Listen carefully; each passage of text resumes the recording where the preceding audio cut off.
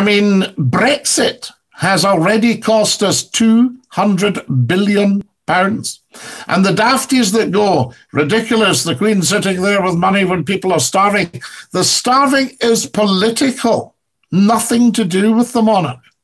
If you sold off every state asset, nobody would be any better off. What do you do with your poor then? Just completely ignore them. And nobody's got anything to whinge about because everything's sold off. There's nothing. The state owns nothing. All sold off, all gone.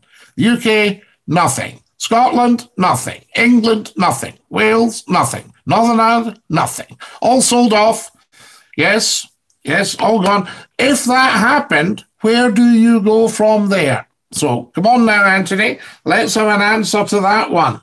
I'll tell you. Plus, remember, you don't know anything about the Queen's finances.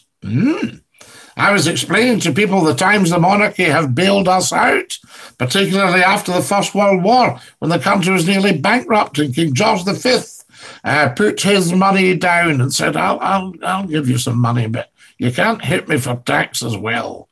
So there you are, wonderful old boy. Fantastic. Now then, what are we doing here? We're sharing. I'm just going to share. I'm not going to swear at all. I'm going to share on Reddit. There's the wonderful Susan Forrest from Lancashire. She's a lassie from Lancashire. Good evening, Scottie and Dinky-Doo. Good evening, Susan. Lovely to hear you and Dinky-Doo, I say. Fantastic. Long-time listener from Lancashire, going right back 29 years. Oh, my goodness me. Is that not just amazing? Fantastic. We like that. There we go. I think if you like Scottie McClue, you like Scottie McClue. If you don't like Scottie McClue, that's your problem. I always say. That's what I always say. Excellent stuff. Right, I'm just sharing as well on the... oh, isn't that not wonderful? There we are. I'm just sharing on that. Scottie_McClue on Reddit. Twitter, at Scottie McClue. TikTok, at Scottie McClue. YouTube, youtube.com/user/Scottie McClue 1.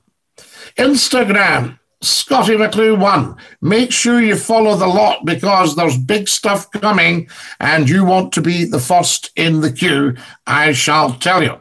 Does anyone know what extended household means? Under the rules, I need to look after my wee dad, who's on his own. Right, we'll get that for you, Tony. That's a very, very fair question. Does anybody know what they mean when you hear the chief medical officer on talking about extended household? 29 years and still love McClure, says the wonderful Susan Forrest. Bless you, Susan. Mwah! Fantastic. That is excellent. That's what I call proper support. That's what I call a real fan.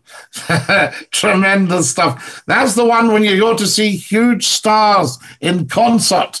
They're down the front row. Wonderful.